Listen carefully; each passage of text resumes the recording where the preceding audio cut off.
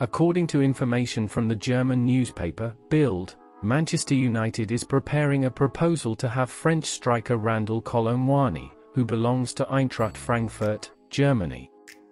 According to the newspaper, the Red Devils must offer €120 million to have the player.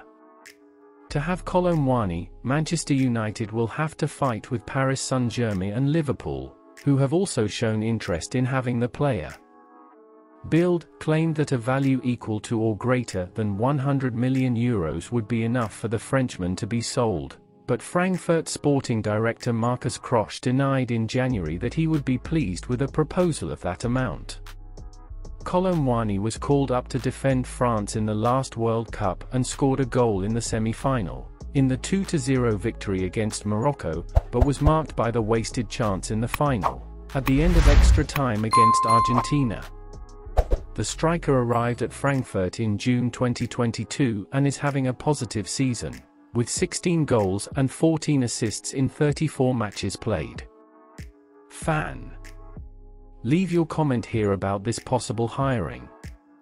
And keep following the Manchester United news channel today.